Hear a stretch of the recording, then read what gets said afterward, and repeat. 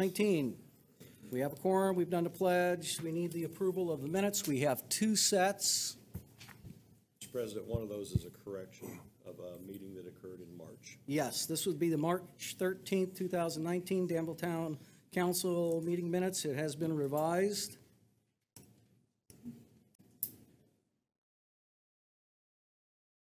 And then we have the Danville Town Council meeting minutes of April 15th, 2019. Take a motion to approve separately, please, because one's a revision. I make a motion to approve the town council minutes, not the amendment, the other ones. Okay, April 15th. I make a motion to do that? Okay, we got a motion to approve the April 15th minutes. Do I have a second? Second. Second. Any discussion? All those in favor signify by saying aye. Aye. Approve, excuse me, disapprove. Minutes pass. And now we have the revised minutes of March 13th. I make a motion to approve the revised minutes. Okay, we have a motion to approve the minutes of March 13th that were revised. Do I have a second?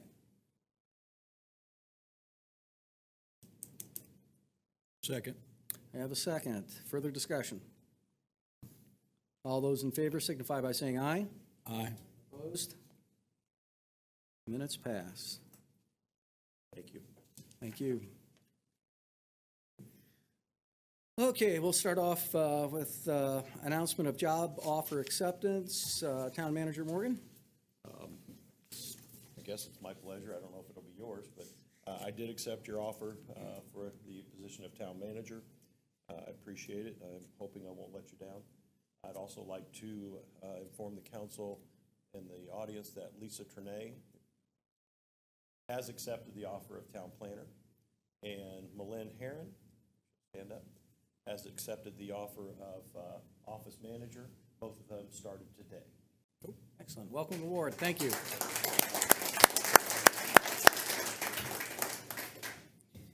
Okay, we have bid openings for our waste department project. President, I assume Jimmy and Manny are here. Yeah. We're opening bids for materials for a project for the water department. We have one bid. This shouldn't take much of your time. It's E.J. Prescott, 8309 West Washington Street, Indianapolis.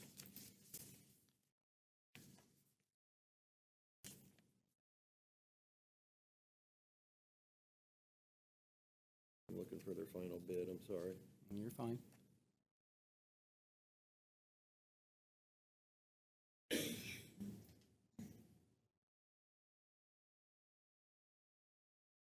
Got all their assets listed. Great. The bid is $200,270.59. $200,270.59. And this is for water main looping of 200 East from Main Street to Whisperwood subdivision. Yes, sir. It's an And that's extension of our current system. approximately 4,000. 4,000 feet or 12 inch, yes, that's a materials there. And that's a 12-inch main.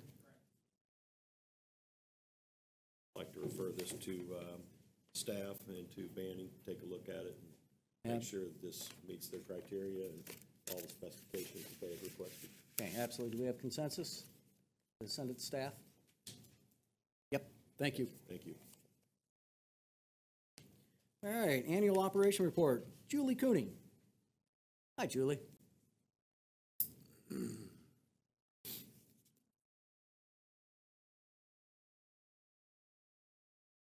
I'm here to present the annual operational report for local roads and streets and bridges that we have to submit to LTAP. So I just need the town council president's signature on this original document, and then I can get this entered into their portal. That's all. Any questions? Thank you for sending us the instructions. I started reading the instructions. I'm going, like, I don't have to fill this out. But I did have one question. Okay. When we get to page 8, it talks about other funds. Other funds, that would be the community crossings Okay, grants. That's what that is.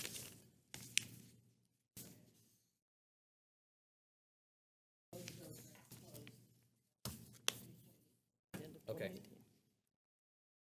and Jenny's looked at that, and She you and has. Jenny are in agreement that these numbers are solid and good? They come right from Gateway, where she enters all her numbers. Okay. All right. Any questions for Julie? Where do these funds come from? The MVH and LRS, Local Road and Streets and the Quit MVH. using those acronyms. Oh, Tell me Motor what Vehicle that- Highway Fund and Local Road and Street Fund, and then the Community Crossing. So grant. these are provided by the county, the town, and the state? Yes. Okay.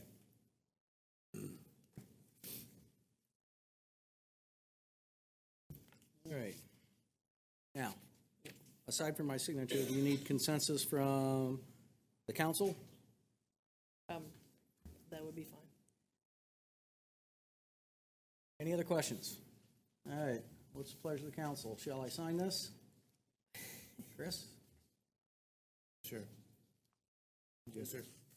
Yeah? All right. Bridge. Send it on. We'll get our money. Or we'll. Okay, stay right here, then I'll sign it. Thank you, Julie.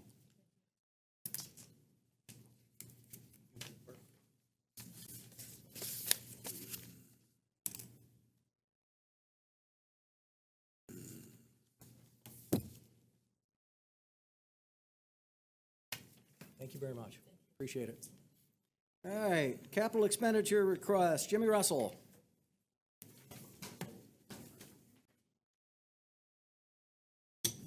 How are you? I got a capital expenditure request, requesting a new handheld device. Currently, our meter reading that we have handheld meter reading devices that we use. Currently, got information that they're getting outdated and not going to be supported anymore. These current handhelds are 10 years old that we have, and then we're seeking to upgrade and trade them in and get new handheld. What I plan on doing is instead of buying all three at once, buy one, we get used to it, how it operates, and then phase the other ones in over 2 or 3 months per device. That way, like getting a new computer, everybody gets them, then all of a sudden you got to learn on all of them. So this way it gives us the opportunity to work the bugs out, and once we get that in, and then work for it a couple months and see about getting another one, slowly upgrade these systems. Is there going to be any problem between an interface with, like using an old one and reading a meter and then using a new one? No, and reading no, a meter? no, it's just everything's all newer software capabilities and like new computers, everything should transfer over, and then it is able to read the newer stuff that's out now. Whatever they got planned in census and their meter reading system, and as far as radio read, remote read, touch read, anything like that. But apparently, we did it 10 years ago, replaced the handhelds. They weren't supporting those devices anymore. So, you could still use them, but once they break, they're not going to fix them. So anything like that. But we'll phase those in, and as time goes, get that taken care of. All right. You've got money in the 420 account? Yes. All right. What's the pleasure of the council? Is this a net cost? And if so, what's the value of the trade-in or the lack thereof? The trade-in, I forget I think Lou's back here. You know what the trade-in was on those, Lou? With everything included, if you not have given anything on a trade-in, it was about $5,000. Okay, should have been about 15 grand if we did not trade in. Okay. Are there cheaper devices that would be compatible No. with our, okay. No, So because Census is basically a proprietary stuff with their own equipment. I know there's devices out there, but they're kind of generic, and they'll read multiple devices, but they're not quite as sophisticated as what we have. how do we typically use this kind of equipment? What's This is the for- advantage of this? Makes it a lot quicker, less errors. You do not have any errors. Less errors? Less errors, yeah, because I when like you read a that. meter, it reads exactly what's on the meter. The only way you have an instance if the meter's not working properly, and then the girls, at the time, they load them up with the computer. They download everything. We go out, read the meters. Everything's pretty instant. And then we bring them back in, it downloads. The efficiency is just You basically, you're eliminating an error of manually entering. Okay. It does have that capability if for some reason something isn't working. You can manually operate that in. Anything like that has a manual mode, but typically in an operation like that, as far as radio read, if you're going by, I think they read meters up to 500,000 feet away. Oh, If it's a radio read, yeah. If you go by and read a radio read, and then you happen to use water and we walk back the other way, it'll pick that read up again on that. So it's constantly searching on the radio reads. And as time goes through the town, we've talked in some of our meetings about doing a promulgation study about what they call, it's a link system, remote rate, like RMCs have, like that. It's called FlexNet. Basically, it would be a series of antennas. The meters would all be converted to radio read. It's just a matter of putting the devices in, and the girls could just basically read the meter and real quick. what advantage does this give the customer? We have accuracy on the meters. Then also, too, the newer meters that we're putting in, they data log. The newer ones that we're putting in will go back 90 days, data logging. So if you have a bill, a history of a bill, and you have like for instance, today we went to a customer, their bill went up. And we put a new meter in a couple months ago, and I went to the house, and obviously they did have some toilet issues leaking. And but I had the guys go out, we were able to take our laptop, put that on, and we could basically tell you what you used every hour for 45 days or 90 days. And we were able to find out when they were actually using that water at the time that apparently at night, they were flushing the toilet, went to bed, it just kept running, didn't catch it till the next morning, and stuff like that. So that's the advantage of that. Sure. It's good customer relations, because typically the complaints that we get, anybody that calls in for a leak, we mention the toilet, and as soon as we do that, we don't know what we're talking about. And they're in kind of, I call it denial. Right. And, but then when you get to talking to the customer, yeah, it does kind of stick every now and then. Okay. And, for instance, a pencil lead stream in your toilet leak could leak up to 6,000 gallons a month, easily. You wouldn't think of that, but you turn that on and it will add up. And these meters that we use are up to a 1/16 of a gallon a minute accuracy. There's no moving parts. It measures velocity through the meter. And so that keeps down head loss and anything like that, and they're very accurate. Okay, so it creates credibility. Yes, absolutely, yeah. And they do have an excellent warranty on the meters on that, so works out pretty good for us. We've been using this system a long time Good. on that. Thank you. Thank you. Anyone else? All right, what's the pleasure of council? Do we go ahead and approve this expenditure? I make a motion, we approve this expenditure. Second. Got a motion and a second. Any other discussion? All those in favor signify by saying aye. Aye. Opposed? All right, Thank you. good luck. How long will it take to get one? Less than 30 days. Thank you. All right. Mr. Hilton. Good evening. I provided all the council members with an agenda packet, should look something like this. If you guys will turn to agenda item E, comparison of the Merit Police Commission and the regular Police Commission, which we operated for several years now. I can go through each of these, and we can kind of go through and compare the two for discussion. That's a lot to read. I mean, we've had our packet since Friday. We should have all been through it. Can you just give us the major differences? Major differences would be basically still 5 members. If we went with a merit system, the police officers would pick 2 members, and the president would pick 2, and the board as a whole would pick 1. If we stayed with the current system we had, it's all up to the board. The officers get no selection of anybody on the merit systems. If you go with the merit system, the difference would be everything comes from state law, so everything's in Indiana code. The hiring process, the promotion process, your demotion process, everything is state statute. So there'd be no changing. It'd always be whatever Indiana code is. So that's another highlight of the merit system. How many towns use the merit system? I don't know how many. I know Avon is currently Around on it. here. Around here, Avon, and then the sheriff's department has something that's very similar. The sheriffs all use a merit system as well. I believe Mr. Morgan could speak to that. He's on the merit system and has a lot of familiarity with that. Some other highlights would be, it's still going to be you're going to have 2 from one party and 3 from another party, so that's the same. A quick question that I had was, Yes. on the second page, it's appointment of upper-level policy officers. Is that just the chief, or does that include others? Under the merit system, upper policy making would be the assistant chief and the chief.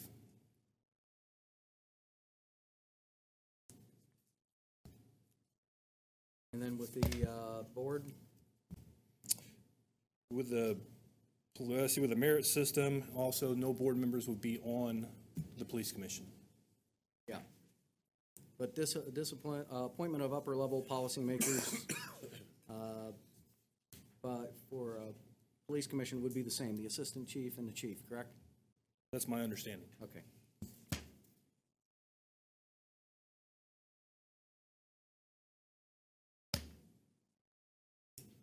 Any questions?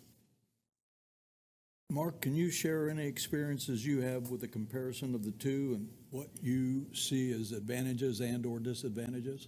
Probably the biggest advantage, and again, I was reviewing what Assistant Chief Hilton has prepared. One of the biggest differences, and again, I've not read the municipal part of it, at the county level, the merit board serves a 4-year term. So when a sheriff would appoint or deputies elect, that is for a 4-year term. It creates some stability into the board, and they're usually staggered terms. So with 5 members, we try to stagger it out within different years, but for placement. Obviously, one of the biggest benefits is the police officers have some buy-in into the board. I was elected by the sheriff's deputies to serve on the merit board. I'm their voice, basically. I'm the Republican, there's a Democrat that serves on the board. Again, it gives them basically a voice into the thing. It's certainly not what you would consider a kangaroo court, even with a 3-2, because I think people are appointed or they're elected like me. You do look at the totality of the circumstances to see, especially during discipline matters. Primarily, our function as a sheriff's merit board is to ensure that the pension program is solid, make sure we're doing the right investments. Discipline is more of a secondary. Probably the biggest difference would be a sheriff's merit board just basically approves the sheriff's recommendations for hiring, whereas this board obviously would be the ones that would probably be more over the hiring of the officers. Similar to a merit board, the sheriff doesn't answer to us. He is elected obviously by the citizens, and this allows that. Similar, even though your police chief's not elected, your chief's not going to be held to that merit board. He'll be held to this board. So that's some of the similarities. But I think the biggest thing is it does give your officers some buy-in. Plus, you have with the merit board.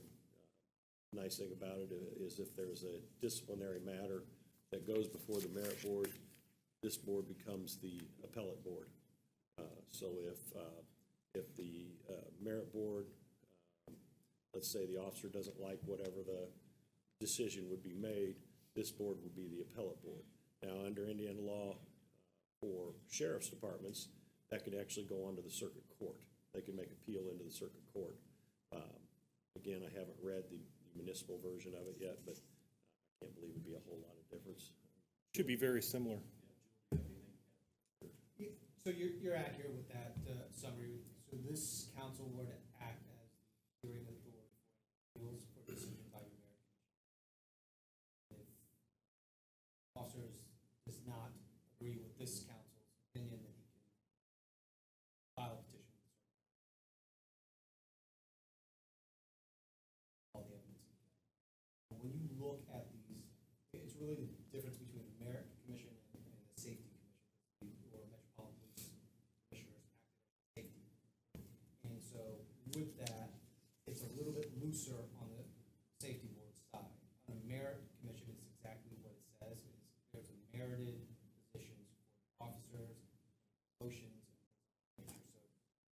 officers who pass the political aspect of it, who's voting with who. The merit commission sets up that these people pass the test to become captain on everything. So it is a merited position. One of the things that occurs, though, is because it's a merited position, a property interest goes along with a position as a police officer, any rank and grade that they hold. Therefore, if you decide to make a move to merit commission, you can't move away from merit commission. Once you make that decision, that's going to be a final decision for the town of Danville, and who will be a merit commission town for that. There's more property interest and protection to officers under the merit system. Do either one affect the retirement program? No, still perf 77, so it's police fire perf, same retirement, No difference? no difference. Lose nothing? Lose nothing. Okay. Any protections one way or the other in that regard to the retirement fund? Not to the retirement fund. Okay. Be the same. So do you see any advantages of the Metropolitan Board of Police one? I see advantages to the merit. Sir? I see advantages to the merit system, obviously, because state law is going to protect the promotion process, the hiring process, the demotion process, all the disciplinary matters.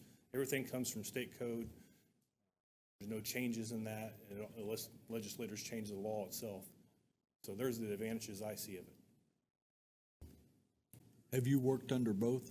I have not. Okay. And one thing to remember as well is if this council decides it wants to go down the road towards a merit commission, it will have to be ratified by the officers and the members of the police department itself. So you'll need a 2/3 vote Okay. of the officers to make that transition into a merit commission.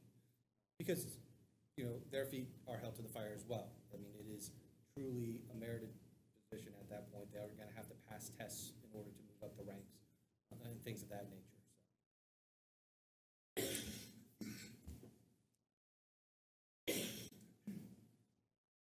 I don't think, just for your clarification, Mr. President, I don't believe Assistant Chief Hilton's looking for a decision tonight. I believe he wanted to introduce this to you. This may be something we visit in a work study session or at another time. I think more than anything, he just wanted to introduce it to you tonight so that you had the information available to you. Great, okay, good. Work study, perhaps? Okay. So we will need to find a date and time that works well with everybody on that. Can you give us a little bit of time so we can get some consensus on a date for work study? Absolutely. And then, would it be prudent, well, obviously, we've mentioned it here in this meeting, but for Chief Helton to mention this to the membership? I mean, obviously, if there's not a 2/3 interest, then, I don't want to waste a lot of our time if there's not any kind of interest from the department side. I've spoke with several members. It seems like they do like the merit system. So without taking a vote, I wouldn't know where we're at as far as 2/3. Could you? And there's another way to go about it Okay. as well, is that the whole action can be started by the members of the police department as well. So the full-time members of the police department can take an action and essentially do the vote first, and then make a request to the council to make the transition to merit board. And that way, I think under the statute, it's a 90-day period that you have to take action upon a request, but I have to look that up. Would it be possible for you to get this information that you gave us Yes. out to the membership to see where they stand? Absolutely. And if it looks favorable, then, Would you like me to go ahead and try to get a vote and see where we're at, number-wise? I don't know about, Can you do a straw poll? yeah. You can do whatever you want to do. I mean, there's no regulation regarding the decision or what's going on at the department itself within the members to make that determination. But it triggers, any timing triggers upon when a request is made by the membership to the council to enact a merit. Then we have a time. You can do some kind of informal poll with all your people and then Absolutely. get back Next meeting, next meeting. make it happen. Thanks, Jim. I think I'm up again. If you guys will turn to your, yes, sir. Are you done with this particular part, or you got something else? Yeah, I have another one, yeah. Sir? I'm on the agenda for the next one. I didn't know if you got a question for E still? No, I didn't have a question. I have another question. Yeah, go ahead. Going down 465, and I thought I saw a Danville police car protecting a construction site. Uh-huh. Did I see that, or did I not? Very possible. Off-duty employment, yes. Sir? Off-duty employment, yes. They work off-duty jobs, doing security, stuff like that. And they use our car? Yes, And who pays for the maintenance, insurance, and gasoline? the town of Danville. It's interesting. So, do we do this a lot? Yes, have for years. We've done this for years. Yes, sir. As do other departments. Yes. Okay. Thank you. Anything else? Okay, moving on to agenda item F. If the council will turn to F in the packet I provided them. Due to some recent issues we've had with some town computers, some data breach issues, I asked One Choice to give us a quote to service the police vehicle computers. I've included a quote in your guys' packets. Basically, it's a 6 months term. It's $1,300 per month. Comes out to around $8,000 for 6 months. Currently, Corporal Oliphant works on all the police computers. He's did this for a number of years. He's did a great job doing this. It usually takes place after school hours and kind of when school's on breaks. The recent move that we're going to 365 and some of the other things the town's doing with computers, I went ahead and got a quote just because of the data breach and some of the security issues we're having. So I thought it'd be good to bring it to the board tonight just to introduce this, to see what you guys think. I brought the IT people, they're here, and he can come up here and explain a little bit more what One Choice can provide for the town.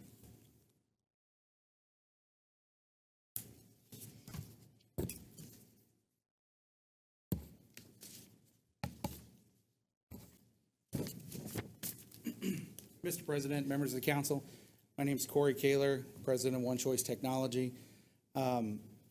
Assistant Chief Hilton requested that we have a sit down and talk about some of their IT needs a couple weeks back. And when we came on with you guys, we take care of all of the town's computer and information technology assets, except for the computers in the cars. I believe originally that was the case as a cost-saving measure. If it ain't broke, don't fix it kind of thing. I think we're starting to realize that we're getting into a situation where those computers would benefit and those employees would benefit from a common set of enforced security policies, the monitoring and maintenance that we currently provide to the other town assets, monitored and maintained antivirus and anti-malware softwares, enforcement of firewall policies on those computers, especially considering all of those devices are directly connected to the internet without any other kind of protection. All the officers carry a MiFi hotspot with them and connect their computer directly to the internet, which creates a larger security hole and an attack surface than what you guys currently have with a regular office computer. All the regular office computers are behind an internal firewall, and there's quite a bit more protection between them and the outside world. This would give the benefit on those computers of all of those monitoring and maintenance tasks, as well as the security aspect, but it would also give the ability to enforce additional security policies. You guys approved last year our Cisco Umbrella product that we've deployed townwide, which gives some additional protections and gives you the ability to do some filtering and some, make sure that if a piece of malware does get through, hopefully you stop it in its tracks and keep you from going to the website that, brings that malware in. Plus, if you go to that, and then if you go to the website, the next layer of security is We've got the antivirus protection, the anti-malware protection on there. That's something that is being done to some degree now, from what I understand. I haven't spent much time on those computers, but I know that there's a desire to bring those into the fold and put those in the management with the rest of the assets that the town has under management with us. So what we're proposing, Chief Hilton and I had a conversation about his budget and finding the money to do this. So what we're proposing is a discounted rate on a 6-month term to start June 1st to get them through the end of the year. And then the plan would be to roll those 25 or so PCs that he has that need to be managed into the renewal with the rest of the town's PCs, which is currently what I'm going to call a global. You may have a better word for it, but it's not a department-specific contract. It's for the whole town as a whole, and it's a host fund item. So my understanding is that the police department would cover those costs, correct? Through the end of the year, and then we would roll that into the renewal that would come up in January. Did I miss anything, guys? All right. Police department has sufficient funds in host to cover the project. They're basically going to move from priority project that they had to this project. Is that correct? Yeah. One of the other benefits, if I may, is this will give, we always have someone available during normal business hours to service requests. And I know that's an issue that they've had is, right now, Matt's not getting any help. And if he goes on vacation or he does, he's gone or whatever's going on in his life, there's nobody to service those guys and to help them with their computers. So we've worked out a schedule where we can be available at the end of the night shift for those guys that are coming off and have a couple of PCs, floating PCs available for them if they have problems overnight. And we're typically open till 6 o'clock. There's usually somebody there until around 7. So those guys, you work 6 to 6, right? Yes. So those guys that are coming on at 6 can either catch us in the evening before they start their shift if they're having a problem, or they can catch us the next morning as they're ending their shift. We usually have somebody there by about 7 or 7:30. So I think we have a satisfactory schedule worked out for that. And then obviously the daytime guys, they can come by our office and get help, or they can, we're right here in town, they can give us a call and we can help remotely just like we do now. They all have internet access in their cars, so we can remote in and help just like we would any other town employee, no matter where they are. If an officer has a laptop that goes down in their car and they need a backup, and you talked about one of these floaters, are they housed here or are they housed at your place? No, I envision them being housed probably in the squad room or some secure location within the police department so that they have access to those 24 hours a day. That way, if there is a problem, they can get that. One of the things we're going to do right now, each of those computers is managed individually.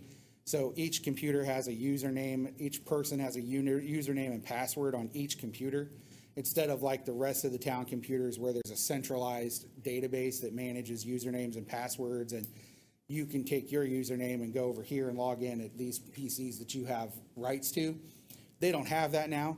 So one of the things that we're going to be able to do by bringing them into management is have a common username and password, and any officer can sit down at any laptop that's designated as a squad car PC and log in. So they don't have to have any changes made in their two-factor authentication device. They don't have to have any changes made to the machine.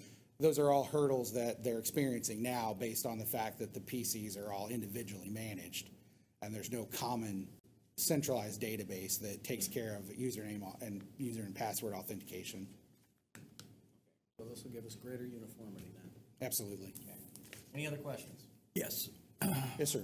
The news is full of this cyber attacks that we're trying to prepare for as a country. What have you done to prepare for that, to prevent that?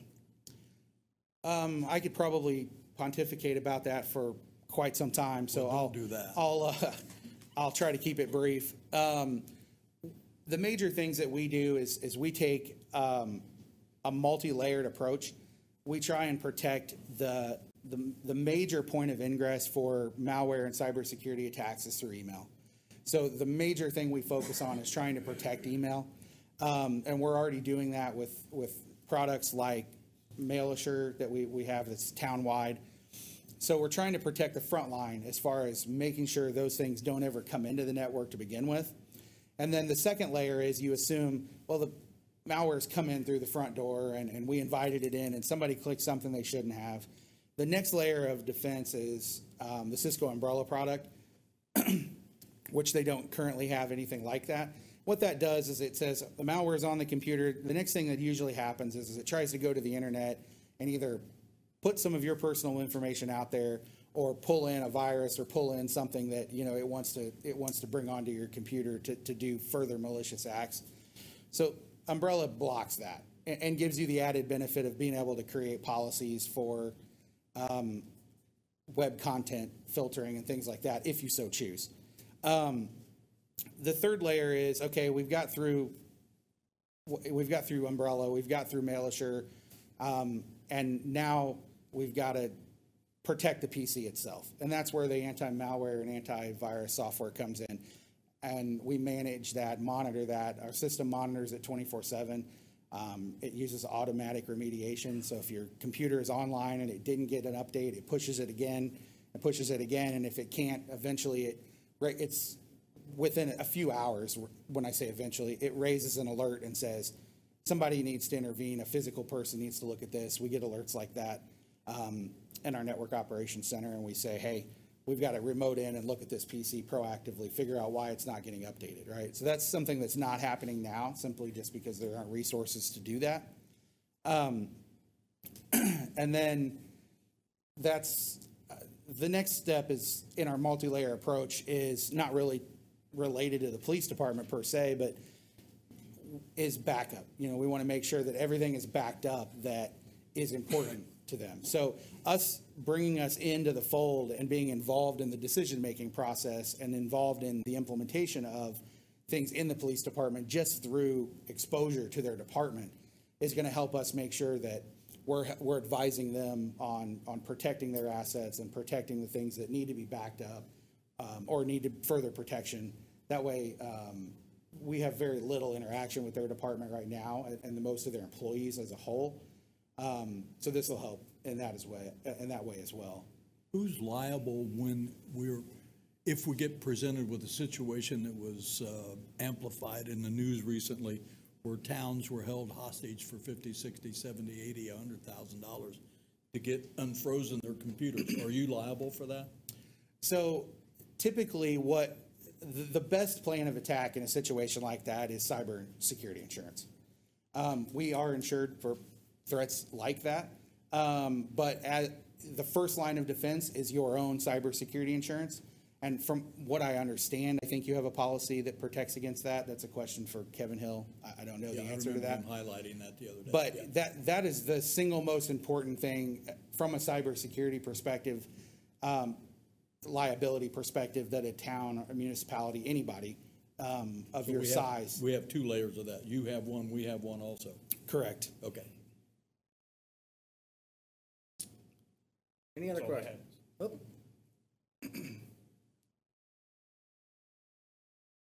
Will, you're good with this? Yeah, and Jenny is okay with the future rolling it in to plan for the future. All I had. Any other questions on this at all? I'll make a motion that we enter into a contract with One Choice for the police in-car computers. Second. All right, we have a motion to enter into a contract with One Choice. We have a second. Any other discussion? All those in favor? Wait a minute. Are we going to pay this monthly? Typically, the town generally pays us in one lump sum. Yearly is what happens. I really don't have any care one way or the other how that's handled. I assume that Jenny typically prefers to write us one check as opposed to dealing with an invoice from us monthly. I assume that's what she'll want to do, but I don't want to put words in her mouth. I recommend we pay it monthly. It's Like that to be an emotion. the quote set up with total payments of $1,375 a one-time fee and then 5 monthly payments to finish out the year at one? Yeah, it's basically, the one-time fee would be your, to start. Yeah. And then the 5 monthly, remaining monthly payments to get you to the end of the year. Okay, and then we'll roll it over in January. Yeah. All right, and you've got money in your account? Yes. All right. So, There's a motion and a second on the floor here. So, vote or what do we? yeah, I just want to clarify. Was your motion to accept it? Let's accept it as it was presented monthly and then enter next Okay. year. Got it. We all understand that? Yes. Okay. I have a motion and a second. Any other discussion? All those in favor signify by saying aye. Aye. Opposed? Okay. Thank How you, long will it Corey. take to get this initiated? I'd say, well, we'll start June 1st per the contract. So Right. we'll start probably around a week before, so the end of May, start implementing, and then we'll be ready to start taking support calls and be live June 1st per the contract. All right, thank you. All right? Thank you, gentlemen. Thank you, Corey. Thank you. All right, you're on a roll tonight. Let's keep going. Police CSI salary ordinance.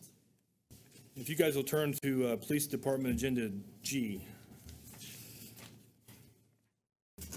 We introduced this a couple weeks back. But basically, what I'm wanting to do is change the position title from police clerk to police clerk CSI agent is what I have on the ordinance that Jenny did a couple weeks back. I don't know if we have a new ordinance that she changed. Looks like that's what we still have. Okay. No, it's described here as police clerk / CSI agent. Ordinance 14, right? Yes, okay. So this is to help with the recruitment and retention, and I asked the board to take a vote tonight, try to amend the salary ordinance, the police clerk position, and change the title as well. Most everyone in this room's probably watched CSI and Name the City, or you watch some kind of show that involves a CSI helping out at a crime show or something like that. So it's very important for us as a police department to have the CSI position, because when we go to court, there's something called the CSI effect. I was just recently in a jury trial where forensic evidence has become paramount for us to prove our case when we go to trial with jury members. So it's imperative that we have the CSI position. We currently have a police clerk who's been to the Indiana Law Enforcement Academy. She's trained to be a crime scene investigator. Sorry about the CSI part. So crime scene investigator for CSI. But she is certified through the state of Indiana, and she also has been to several other classes. And the reason that we're asking to change the title is to keep up with the recruitment and retention of that position. Recently, she was asked to put in for another department. Her current salary, top pay is $34,000.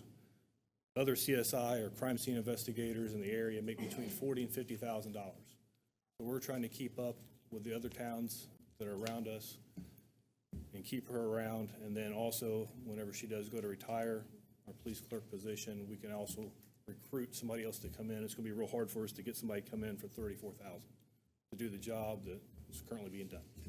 So I ask you guys tonight to consider this and take a vote on this. And any questions you guys have? Yes, sir. Does it involve a car? Car was discussed. The car was discussed. We do have 5 cars available as pool vehicles. All the other CSI's positions in the county do provide a vehicle for take-home. So that's up for discussion with you guys tonight as well. What's your recommendation? I'd recommend that we follow suit with the other agencies and provide a vehicle. The police, or the crime scene investigator, carries around lots of different equipment, and she has lots of different things that it would be hard for her. Right now, what she does is she drives into the police department. If we call her out at 2 in the morning, she drives into the police department. She has to get all her stuff that she keeps in her office. She puts that back into her personal vehicle and then goes to the crime scene and meets us. So by having a vehicle at her disposal, everything would already be in the vehicle, and at 2 in the morning, she'd be able to drive straight to the scene, saving us some time there. What vehicle do you have in mind for her? We currently have 5 pool vehicles, probably Are they all pickups? no, we have 2 trucks, 2 SUVs, and one Capri, so it's a car. So which of those 3? Probably the car right now, or one of the SUVs. The SUVs are unmarked, and the car's unmarked as well. Mark, do we have to do two motions, one to amend and then one to vote on, or we can just do it in one? You can do it in one, because this was already introduced. Okay. Any other questions? This lady, right? Yes, sir. This lady is, has been to school for this. Yes, sir. State certified a few years back, and That's what I thought you said. Okay, ordinance 14, 2019, an ordinance to amend ordinance 25, 2018, the 2019 salaries and other compensation for officials, employees, and appointees of the town of Danville. This was introduced last meeting, and so we can act upon it tonight if it's the will of the council. So moved to include a car. All right, we have a motion to pass ordinance number 14, 2019, and provide a vehicle. Do I have a second? Second. Any other discussion? All those in favor signify by saying aye. Aye. Opposed? All right, let's get it going. thank you, gentlemen. And make sure you meet with Kevin Hill so he understands. Yes. Okay. Okay, thank you. All right, Plan Commission appointment. You got skipped H, sir. Oh, all right, vehicle purchase. Dang it. Trying to save some money. Very well. The two amigos. Good evening. Since we have an extra vehicle now, the vehicle that I drive was purchased by Stormwater. Will would find more use of that at the parks because it does have a snow plow. It does have some toolboxes in the back. It's a much larger, it's an HD truck. It works better for what he uses it for. The other vehicle was Laura Parker's old vehicle. It's a V6. It's a lot better on gas. Gets me where I need to be on the sites. It just works out better all the way around. So we did some pricing, and there's only about $1,200 difference between the two vehicles. The Stormwater vehicle is more valuable, but it's 6 years old, so we just wanted to do the swap, and he would pay the Stormwater department back the difference. And that's what we're here for. Because the vehicle that Superintendent Lofton drives was purchased with stormwater money, it cannot be just granted to another department. It has to be reimbursed, or this type of exchange has to occur because it's a utility that the money was used to purchase the vehicle. Nobody wants used vehicles except for the park. Because it's all we can afford. It's in good shape. It is. It's in good shape. It only has 28,000 miles on the vehicle, so it is in good shape. Yeah. Okay, thoughts from the council? Okay. What do you guys think? Yeah? Makes sense Okay. to me. So how do we do the transfer then? If we could just see the vote, and then we'll handle it through the court treasurer's office. Okay, anybody want to make a motion to make a swap? Motion that we make a swap between the two departments. All right. Second. Motion and a second to swap vehicles, and then Parks Department pay the $1,200 difference. Is that correct? Yes, sir. Any other discussion? All those in favor signify by saying aye. Aye. Opposed? All right, thank you. Thank you. Thank you. I don't chew for the record. Might not have been talking about you. About the planning vehicle. Terrible. We better get to I pretty quick, or Yes, H, whatever yes. we're on. Plan Commission appointment. We have an opening on a Plan Commission. We did advertise. This was specifically for a Democrat. We received one application, is that correct? And Tracy Jones was that applicant. And we need to make an appointment. Is that by me or the council? I believe it's by you. Okay. In that case, you guys okay with Tracy Jones? I'm okay with Tracy. Since Tracy was our one, I will make the appointment to Tracy Jones to the Plan Commission. Would you make sure that he gets that? You here? Tracy's a guy. She's not a guy. Tracy's still a guy. Oh, that Tracy. Okay, I got it. Courthouse. Sorry, I apologize. All right, Lisa, you're up. And he must bring dessert. Yes. Well, that's good, because I sit on. Good evening. The ordinances that you have were from the meeting that you had last month, or 2 weeks ago, 3 weeks ago, I think, on the zoning amendments. We did not have the ordinances prepared that night. They were presented, so now we just need the signatures. Okay, this is ordinance number 11, 2019, an ordinance of the town of Danville rezoning certain territory. The petition, this is Jeremy Elgin on behalf of ESWI Properties LLC for the town of Danville, rezone certain real estate located at lot numbered 5 in block 1 of the Irving subdivision of Outlook number 2. Street address is 167 North Cross Street. Ben Comer, are you representing this? Second one, 502 West Main. Okay. We'll get you. Okay, the real estate described in the attached legal description shall have the zoning classification of industrial light, subject to the attached written commitments in B. And there is no written commitments in B. So this came before the council before. It's simply rezoning it from a county description to a town No, description. this was in the town. This is within the town. Right, Okay, Yeah. going to light industrial. You're just asking us for signatures, correct? yes, Yes. for the ordinance. So we talked about, this was presented before. What's the pleasure of the council?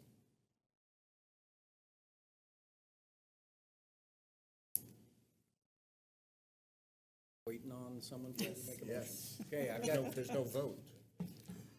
Is there a vote? yes, there's a vote. Yeah. So we, Was there some question about an agreement on this piece? Yeah, there is a commitment that we will get recorded to not allow wireless communications facilities on this site. And the reason being is because the owner of the property to the south is the same owner as this property, and that was a commitment that they made when they rezoned that property. It's Toric Engineering. And we just felt that it should be, since they were going to be using it for the same type of business, that they should have the same commitment. But they have provided us with a commitment that will get recorded and Okay. it will run with the land. I have no commitment on this right now. Okay. Well, when I talked to Jenny, I wasn't aware that she needed that to be attached. I can go grab it if you want to wait for Please, just a because- moment. Yeah, Okay. because we're voting on this and it Yeah. says, subject to the attached written commitment.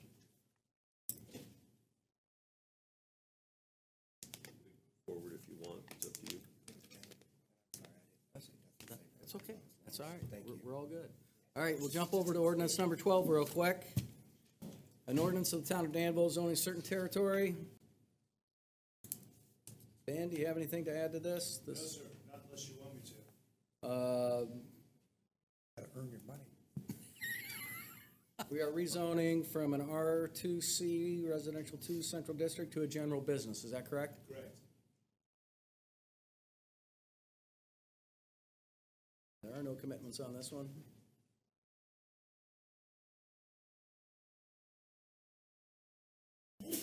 Bless you.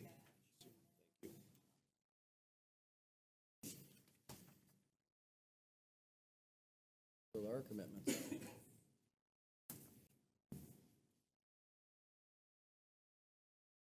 Okay, statement of commitment, wireless communication towers shall not be permitted on the property. Okay, hold on just a second, Ben, we're gonna go back to this. You're much faster than we thought. We weren't wasting any time, but you weren't either. All right, so ordinance number 11 with the commitment of no radio towers. What's the pleasure of the council? Do we have a motion to accept ordinance number 11? Was that the only ornament on that tree, or was there some other discussion about an agreement, another agreement? No, I not could on be this side. confusing You it may be getting with the confused nightmare I with had the the other next night. one. Yeah, okay. Yes, All so right. there was, yeah.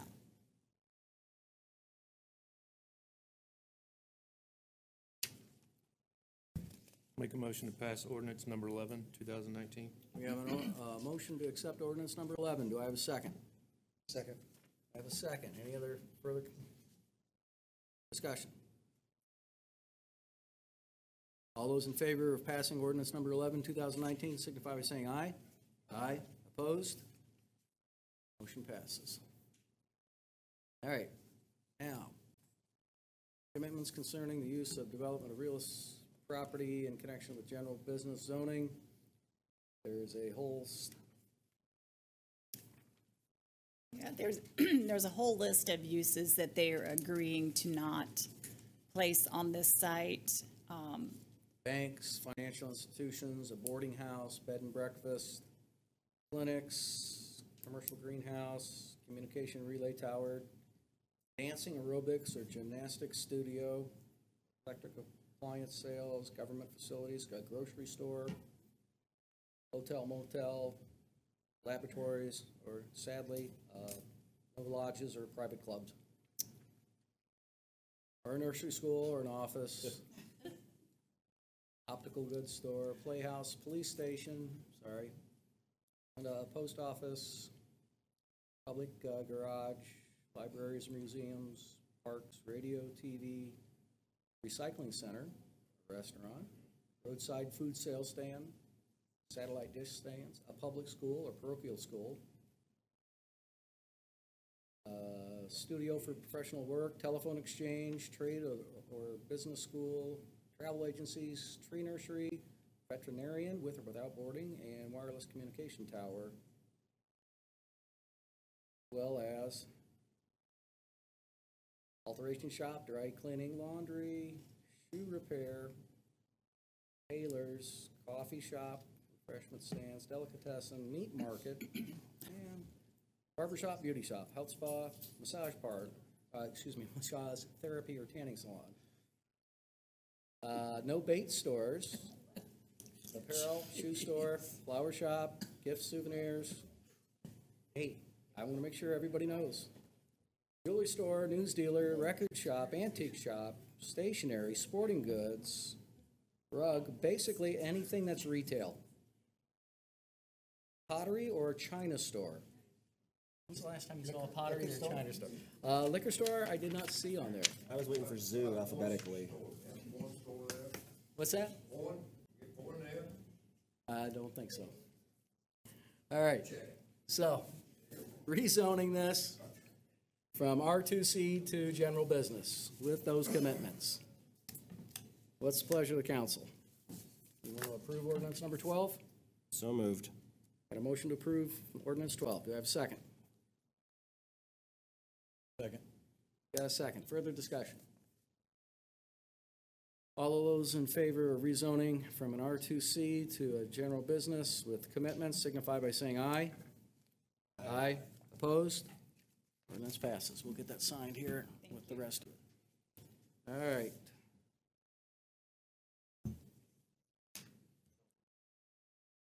Request to move event for a street closure. I was contacted by Julie McLaughlin, who came to you, appeared before the council to utilize the square for for lack of a better, a skunk rescue fest. I don't know what else to call it. Unfortunately, when she started preparing vendors for the event, most of them were obviously tied up for other July 4th festivals. And so she found it to be problematic to find someone to come and participate. She originally had asked to move it to July 20th. We informed her that was a concert on the square and the square would not be available. So she is requesting now to do July 27th. She does have insurance for the event. It's not date specific. And this has always been a council decision, but it's up to you guys how you want to handle it. Like I said, it is a street closure, so that usually requires your guys' authorization. Okay, we approved this before for the 4th of July. And have we happened to check with street department to make sure that there's no issue again? Okay. Yes, sir. I talked to some of the people in the square. They don't really think it's a good thing for the square and thought it'd be a better thing for the park. Put it in the She park. did rent a facility. Pardon? She rented a shelter from us for it originally, but then went to the square, came to you guys. She originally had a shelter house rented for the event on July the 4th, and I'm not sure why she came in and asked you for the square. That's, I don't think it really warrants the square. I think it warrants something like the park. it's really your guys' decision. I don't know what these guys feel, but. Yeah. When you rent a shelter like that, is there a flat fee, or how do you, what's the rental? She's out of town, so there'd be a non-resident rate. What would that be? It's $100. And with that fee paid, does that require your personnel or our personnel to clean up after her event? For the most Or any part, event? in the park, we're always cleaning up after people. Okay. They pretty much take care of most of the stuff themselves. And we just kind of build it in that fee because we just, we pretty much know we're going to be picking up after people. So trash removal, stuff like that, it's pretty common.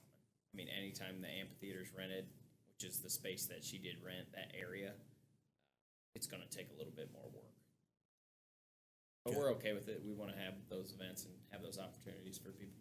Well, I agree with what Tom said in terms of taking the square, and I've talked to merchants up there about shutting the square down.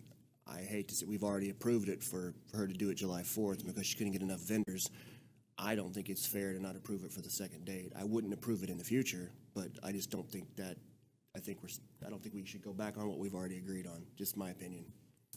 I agree. I don't like going back. It would be nice. She claimed to have turned away vendors. So if that's the case, this actually could turn out to be something interesting. I mean, it's not just about skunk. It's about, I can't imagine that there's going to be that many vendors for skunks. I think it's animal rescue all the way around. Yeah. And I can imagine like the Humane Society would probably have something out there, try to adopt a puppy or a kitten. So I do agree with Dennis. I think we've made the commitment. We should follow through. Let's see where it takes us. I mean, the worst case scenario, it flops, but we've had events on the square flop before. And if it turns out to be something big, if it's as big as what she said from the county fairgrounds, then maybe we should take advantage of it.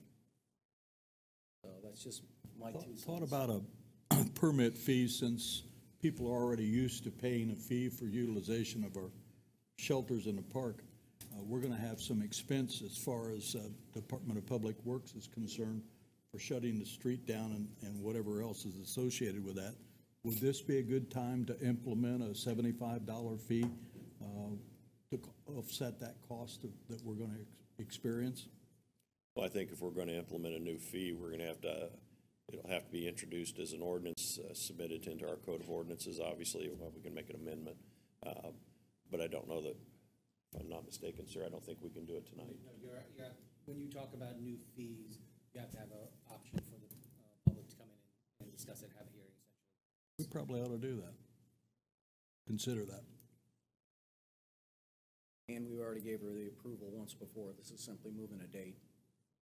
I want to start adding other contingencies on top of that, just because somebody may not find it attractive. So, do we accept the movement from July 4th to 27th?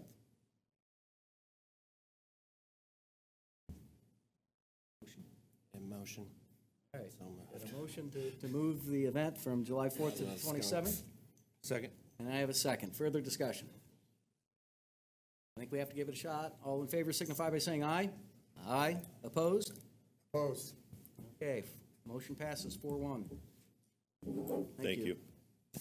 And while you're up there. Yes, sir. How about a pre-bid announcement? Excellent. Spoke with Banning Engineering. We're ready to go to bid for the Stratford Ridge project. They're anticipating it to come in under what the original cost was. Unfortunately, they're not willing to commit to saying what the actual dollar amount will be, but I think it'll be under 400,000, don't you, Ken? Yeah. Excellent. Yeah, thank you. They're looking at introducing bids to the council on June the 3rd. So they're going to start accepting the bids. Once we put it out for public advertising, they'll do all of that. We've hired them so we can let them do that. We're looking at May the 16th as an open house for the Stratford Ridge citizens to come in and see what the plan is, look at it. We're going to have it at the train station. When did I reserve it, 10 a.m. or do you remember, Julie? 7:30 p.m., sorry. So that way the citizens can be there in the evening hours. So we reserve the train station so that those people can come in, see the plans, and answer any questions. Manning will have poster boards up of the project so that they can see what it's going to be like, what the exit, the entrance, because again, they're going to have to do one side and the other so that we're not completely shutting down Stratford Ridge or Stratford Way. May 21st, we'll have a pre-bid hearing or a pre-bid meeting between myself, Public Works, Stormwater, pretty much all the players and Banning. We'll do that here at Town Hall and to make sure that all of our ducks in a row before we go to bid. And then, like I said, we'll put it out for bid, and June the 3rd will be our bid date. And Ken, I know this isn't your project, but maybe Julie can answer. September would be a approximate complete August. Yeah. Wow.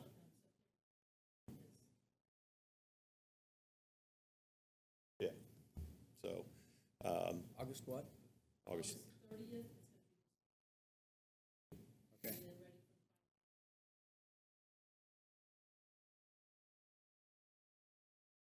Right. Okay.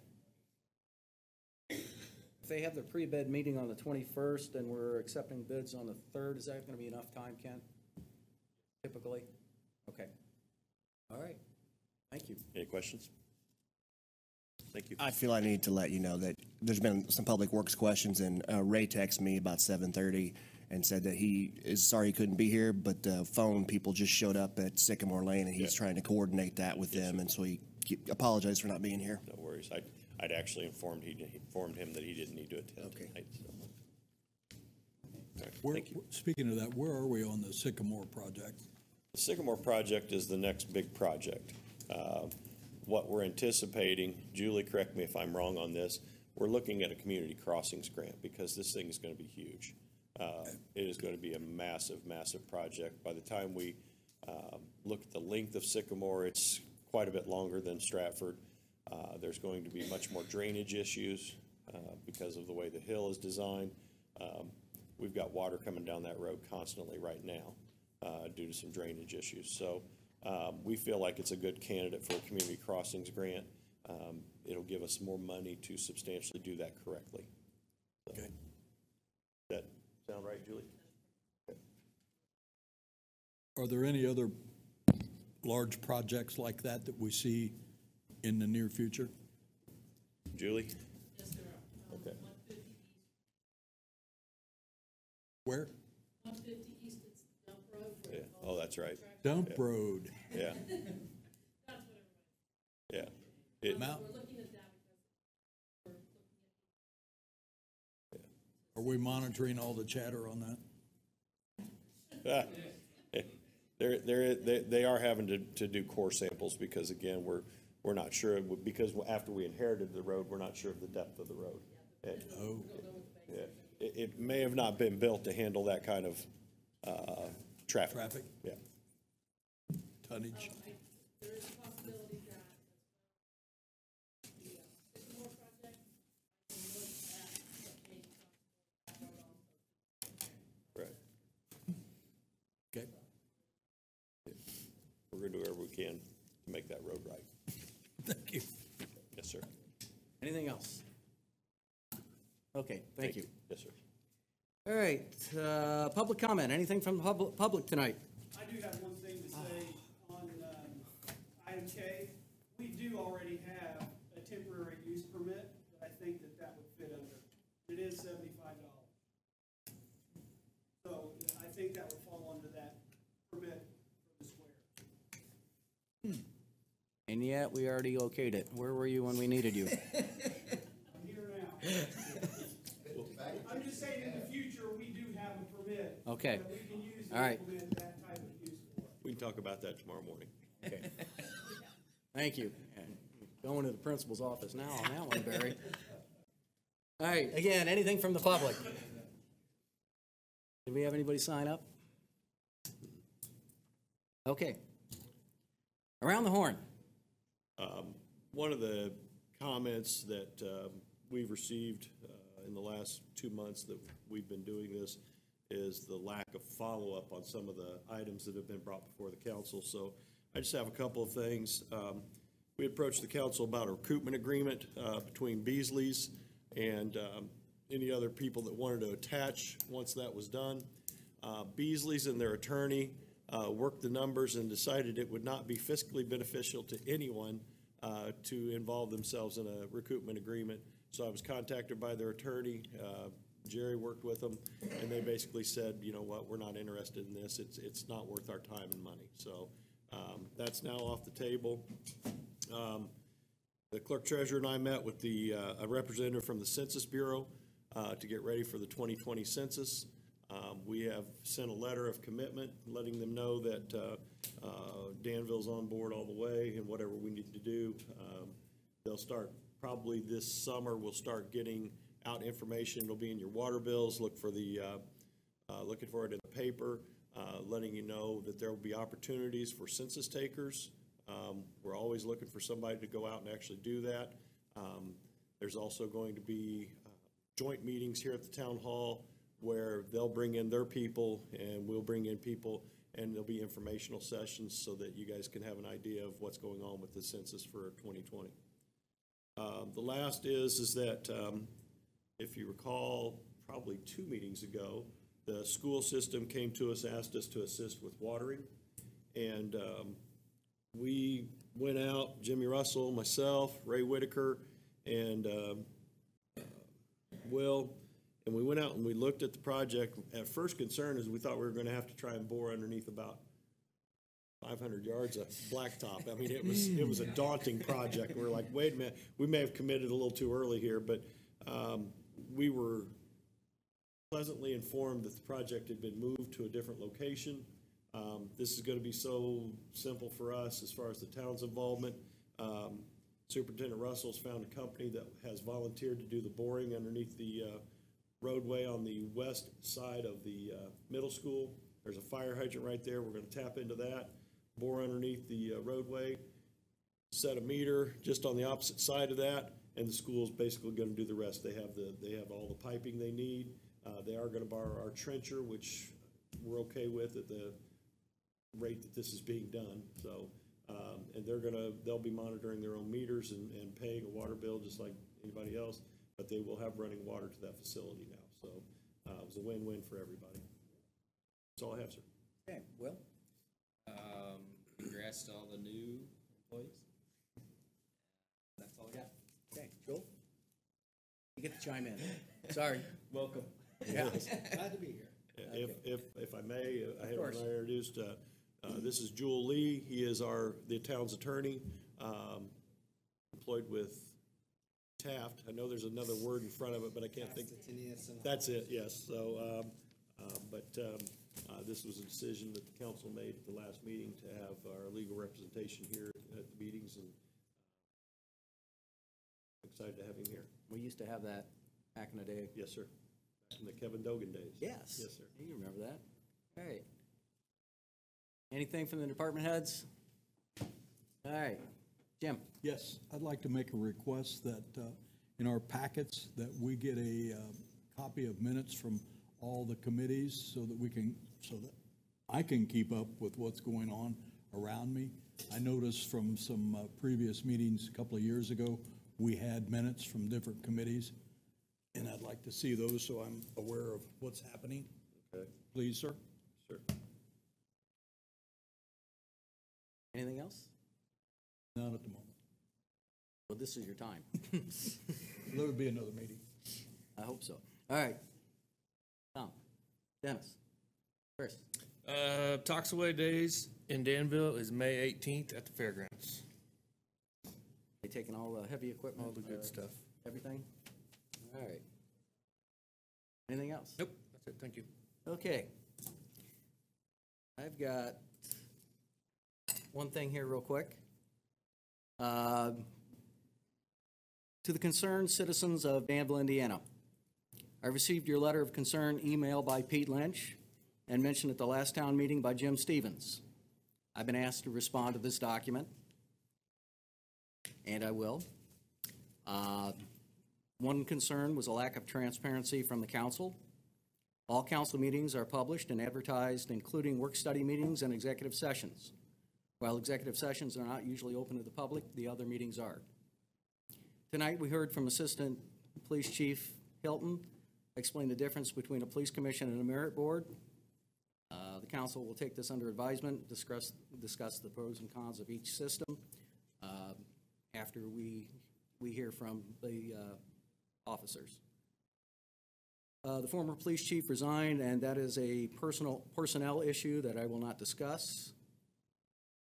An example of myself not talking about a town issue is the food and beverage tax for Danville.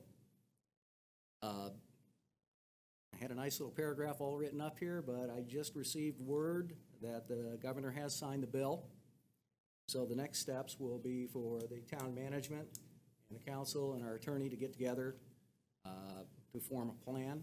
There will be a public meeting, so there can be public input on this. I got the text while we were in this meeting, so we need to sit down and, as a town, plan out what our next step is, so we'll keep you all abreast of what's going on, and I know that we will have a public meeting on this issue, correct? Yes, sir. Okay. Yeah, to enact it, you'll have to pass it Okay. All right, great. See, I knew there was a reason we had you here tonight. Regarding my statements concerning residency requirements for department leaders, first, this was a suggestion for my fellow council members to consider. And secondly, this was a thought to create uniformity and consistency within our town policies. Another area mentioned was conflicts between what is in the best interest of the town and personal agendas. The example cited was with the former police chief, and again, is a personnel issue that I will not discuss.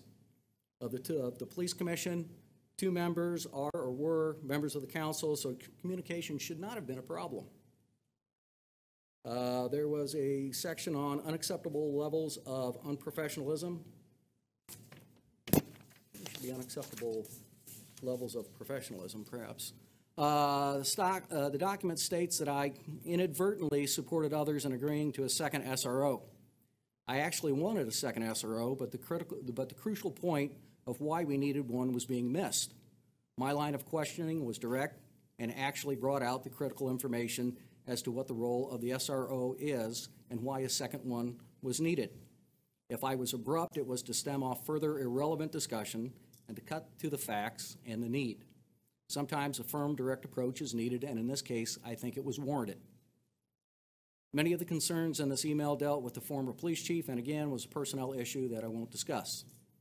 In closing, I find that this group of concerned citizens has some points that can be considered, but they also have their own agenda as well. I will not stoop to unsavory actions and belittle individuals in a public forum. I do agree with the acknowledgments of the document that sitting on the town council can be a thankless job, and with each decision, there will be those that disagree with those decisions. Indeed, even within the council, we have disagreements. I cannot speak for the other council members, but I can assure the citizens of Danville that I take the well-being of the town into account on all our decisions, except maybe the Blanton House. Some may not agree with those decisions, but that is the great thing about our country, that we can disagree, or even better yet, we can agree to disagree and still be civil to each other. This was not mentioned earlier, but I do want to throw it out that tomorrow the citizens of Danville have a very important decision. Please go out and vote for the person or persons that you feel will best represent Danville. Good night and drive safe.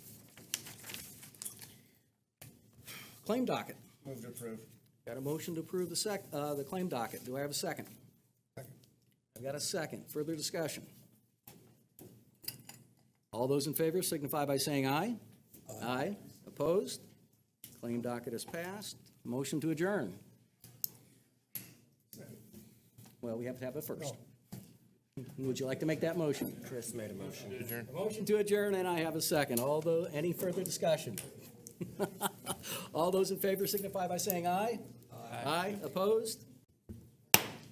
Get out there and